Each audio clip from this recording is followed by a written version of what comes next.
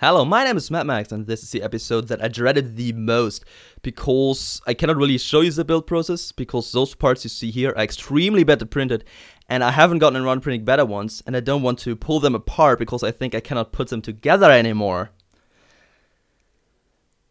But I try to explain you what to do step by step anyway. So you're going to take this part, it's your X idler, and you have to insert your two linear bearings. That's going to be really difficult, but what you can do is you can use your lighter to heat it up here and here to make it a little bit softer, not really soft. If you heat it up too much, then you will have a deformation that will never go away. But if you make it a little bit softer, it's a little bit easier to get them in.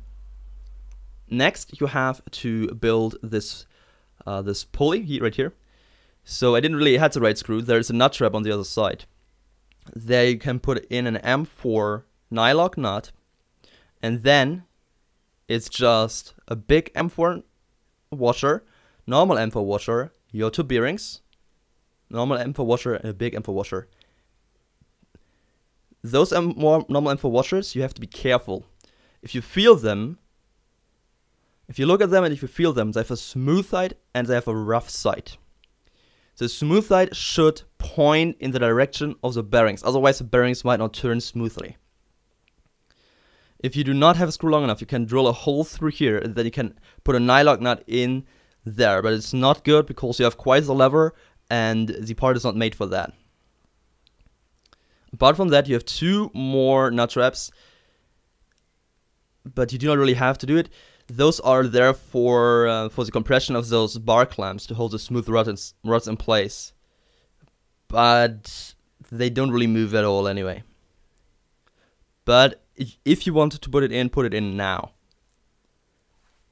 So now for the more difficult part. First of all, you take your threaded rod and an M, stop shaking, and you take an M8 knot and you screw it on there a little bit.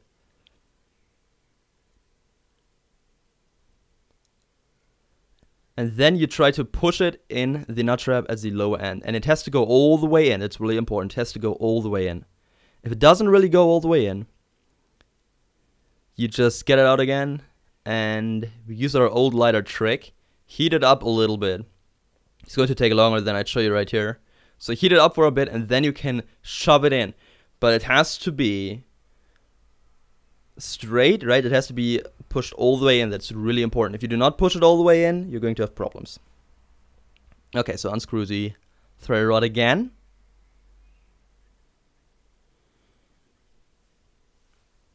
And we add another nut to it and we heat it up again. This is the nut that goes in from the top.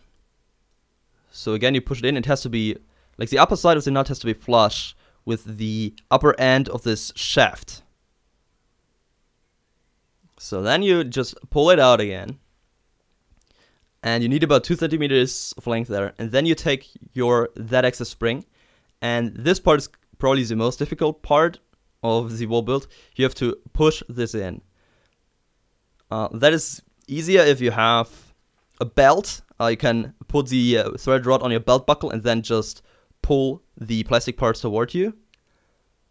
Or apart from that, you can use a wooden surface and push it down on the wooden surface. You need quite a lot of force. And then when you have pushed it all the way in, you will need multiple attempts. If you push it all the way in so that the nut is flush with the upper side of the shaft, like here, okay? Then you have to keep pushing. You have to keep pushing, and then you have to turn it in a clockwise direction. Okay, so now it's all the way in. Continue push it down and screw it in a clockwise direction. So it screws into the lower nut.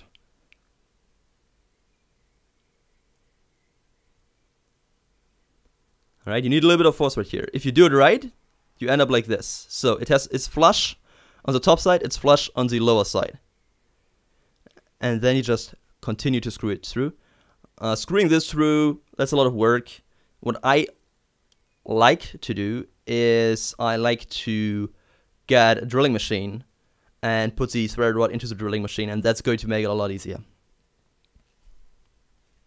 This is also a good moment to apply some lubricant to it,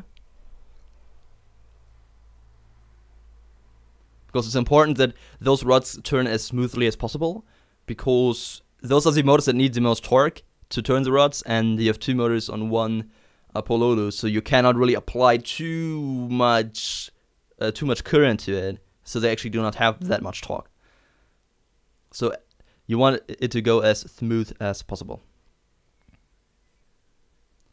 So again, if it's too slow for you, you can use an electric drill and attach it to the threaded rod, and then everything works a little bit faster. Okay, just be careful, those things have a lot of torque. Okay, so I'm just going to put it in once so that the lubricant is everywhere. Careful, again, you can easily ruin your machine. And then you pull it out again. You want about a hand width left sticking out the lower side. It's probably not enough. So let's see. Yeah, that's about enough, maybe a little bit more. Yeah, that's good. Now for the really, really embarrassing part. Don't judge me by what you see right now, okay? Like, the print stopped about 3 times printing this part. So, this is the X motor bracket. You need to find your second ribbon cable, okay? This ribbon cable goes through here. There are 2 nut traps in the inside.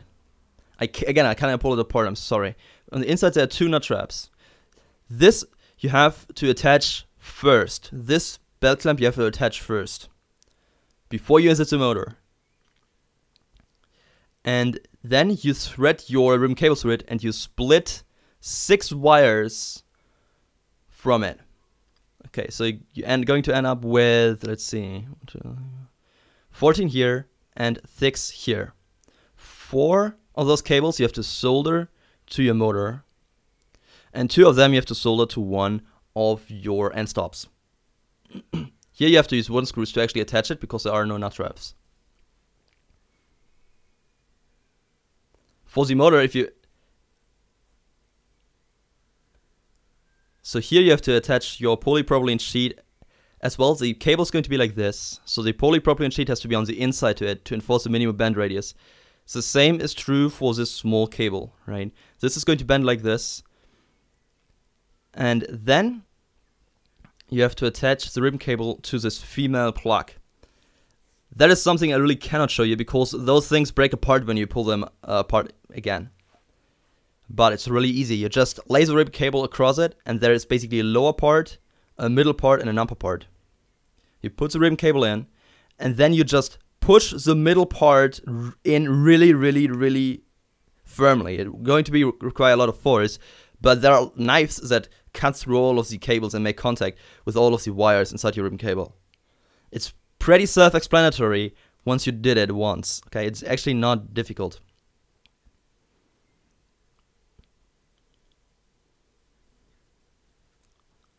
So again, strip on the inside, strip on the inside, right? The strip is always on the inside of the band.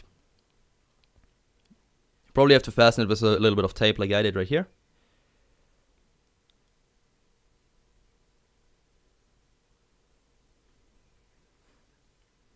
So after you did this, it's the same process you did with the other one. Put the nut into the bottom.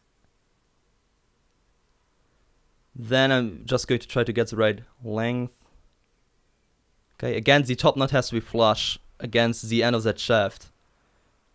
And then you just push the spring in. For the motor, by the way, I've forgotten to show you. The motor, there's a lid, like a little lip. You cannot just push the motor in, you have to kind of rotate it in.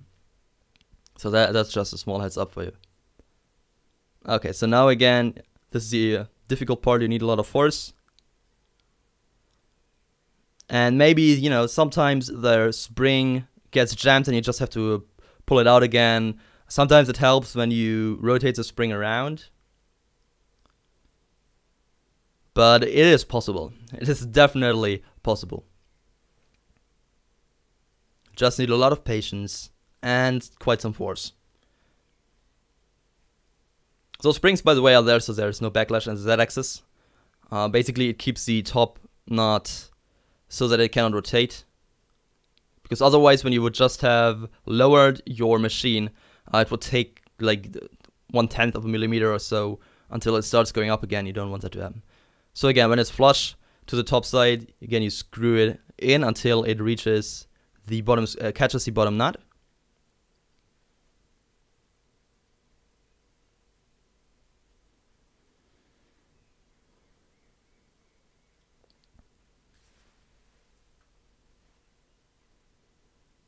And again.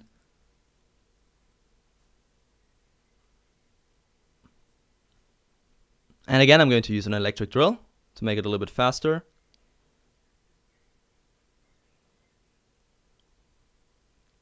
We want about a hand width poking out the bottom. I actually forgot to apply a lubricant right here, which is bad.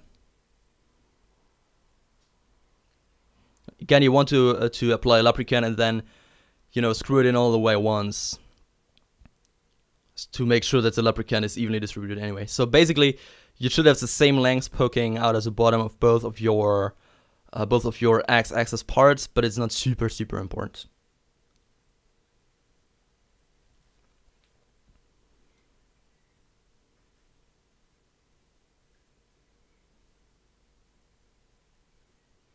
So now for the assembly of the x-axis. So we need our smooth rods. And we need our X carriage. So you just push the smooth rods in like this. The linear bearings go to the inside. And then you just push the smooth rods in right here. You have to be careful in this step because you have quite a big lever. If you're not careful, then you break the part apart. So now we have to add our X carriage. The motor axis is here. That's the front side. It's the same side the belt is attached on the X carriage, okay? So the side the belt is attached at, that's the front side. You just carefully slide it on.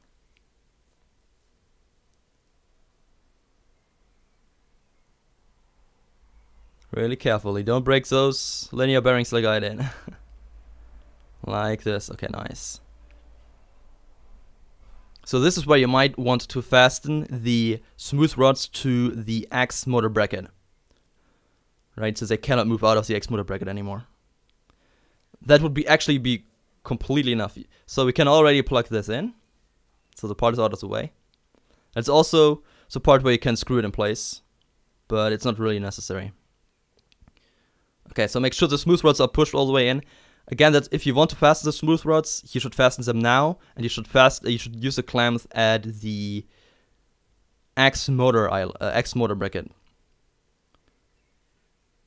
So again, linear bearings to the inside and push on the idler. The reason you don't want to fasten the smooth rods on the idler right now is because you have to be able to adjust the width of the x-axis to make sure that it actually fits when you mount the z-axis later on.